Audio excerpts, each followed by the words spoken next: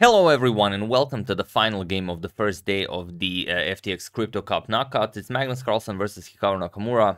This is game 4. Everyone started by winning with the white pieces. First Hikaru won with white in game 1, then Magnus won with white in game 2, and then Hikaru won again with white in game 3. And now Magnus, if he doesn't want to go being down a point in the second day of the clash, he has to win this game. Otherwise, he's just gonna be down tomorrow. So that being said, let's check it out and see if this was at all possible. Magnus has the white pieces and he opens with e4 yet again. We have e5 by Hikaru, knight to f3, knight to c6, and again Magnus goes for bishop to c4. We have bishop to c5, and now Magnus again castles. Very risky stuff. Not going for the Evans Gambit when you need a win. Knight to f6 and now d3. We have castles by Hikaru and now h3. Always a useful move when playing the Italian. We have d5 attacking in the center, captures, and now comes a4. So this position is not a new one. Magnus already played it against Sergei Karyakin in the Grand Chess Tour Rapid in Paris in 2017. The game ended in a draw, and Karyakin went for f6 here. But here we have bishop to e6 by Hikaru, and now it is already as of move 8 that we have a completely new game.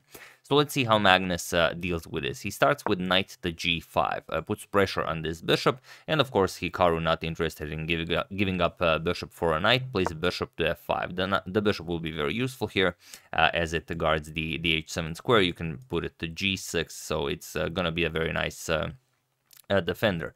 We have queen to f3 now with an attack on the bishop and a double attack on the knight, and Hikaru just defends with knight to e7, getting this knight out of the way and defending the bishop on f5. We have c3, now preparing to advance the pawns on the queen side, and h6, pushing the knight back.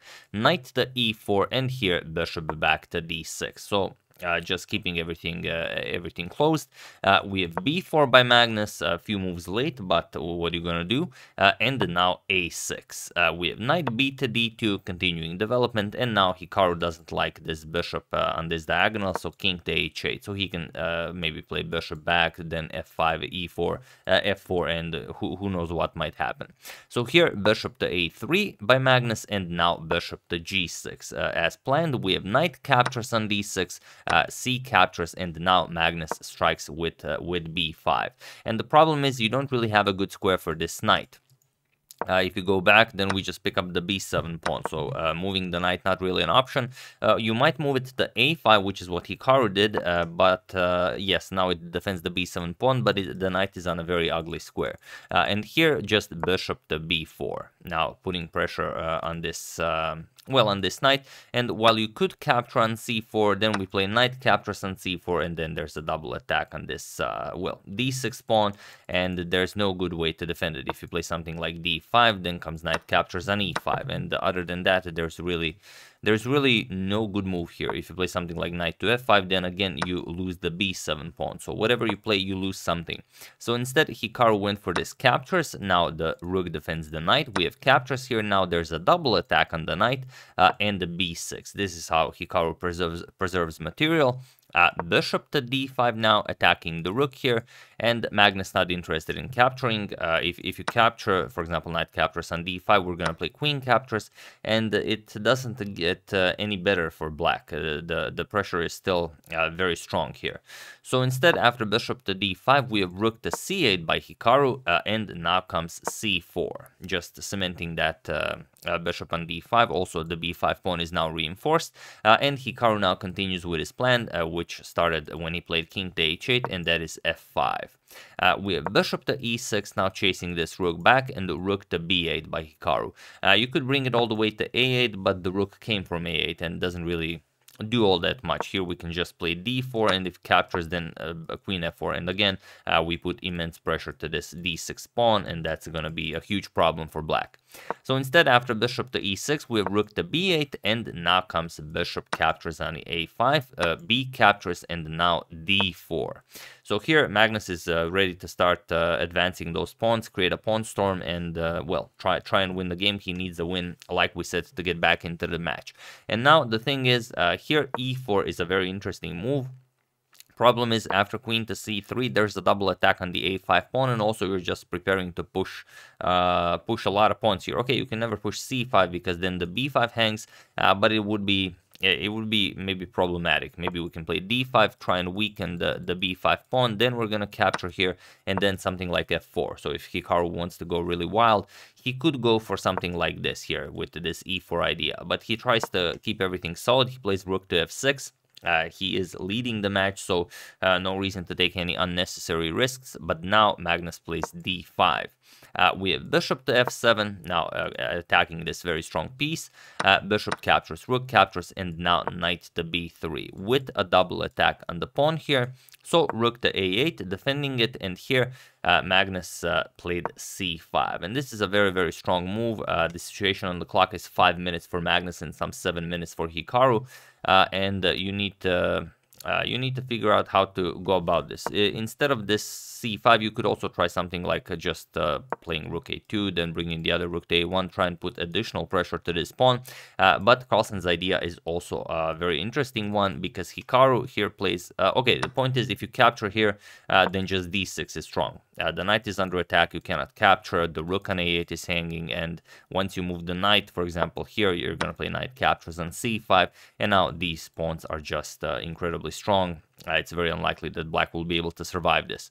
So instead, after this c5 move, we have a4 by Hikaru, now just attacking this knight on b3, but this doesn't work, and here Magnus plays a most interesting idea, and here Magnus plays c6.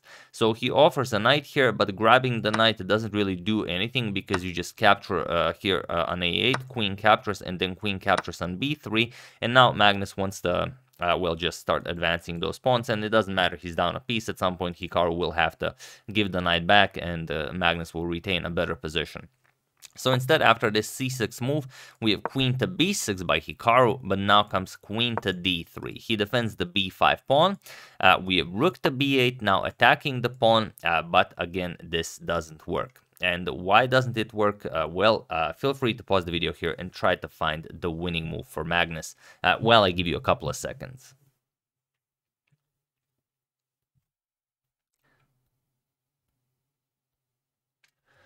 So for those of you who were able to do it, congratulations on finding the only idea that wins, and it's the most basic one. It is, of course, capturing the pawn on a4, rook captures on a4, so congratulations to everyone who found it. The point is, queen captures on b5 is impossible. This is what Hikaru missed.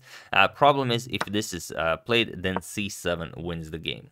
Now, if you capture the queen, then we capture this with check, so you don't really gain anything. And if you best that you have is actually just capturing on b3, and then we don't even capture. We play rook to a8, and we still win. Queen captures on d3. We're just gonna capture this with check, bring another queen into the game. We're still up the exchange, and our position is very much winning. So this is in the position, and Hikaru saw that, of course, he cannot capture the b5 pawn. He plays knight to g6, and now comes rook to b4. Now Magnus just defends his pawn, and now he can play, he can play pretty much anything. Knight to f4 here by Hikaru, trying to create some problems here, but Magnus doesn't even react to this. He was interested in giving up a piece for all of these pawns, so why not just give up the exchange as well? So rook captures on f4 was played, e captures on f4, and now knight to d4. Now we've removed the defender of the d4 square. The knight now has an outpost here. b5 pawn is sufficiently defended, and now it's only time to bring the last rook into the game. So here f3 by Hikaru, but Magnus just ignores him. He says, while that's a very impressive pawn push, you don't really have any pieces to be used for the attack. So here rook to c1, and now rook to a7, trying to create some sort of a rook lift or something, but just knight to e6. And now what do you play here? Problem is, if you go now after this b5 pawn, then we can simply capture the queen, rook captures, and go for c7, and that's it. There's no defending this. If you go rook to a8, of course, we will just promote this captures with check, and after king h7, even rook c7 is here winning this pawn, so there's really no counterplay from black here. So instead, after knight to e6, we have rook to a2 by Hikaru. Now with the threat of queen captures king to h1 and queen captures on g2 checkmate. But Magnus, of course, prevents this, and here he just plays. You could capture on f3, but Magnus just plays queen to d4, and it was in this position on move 37 that Hikaru resigned the game, as there is no point in continuing this because, well, if you move the queen somewhere weird, you're getting checkmated. And if you don't, you're just in a terrible position. You don't really even have a square for the queen.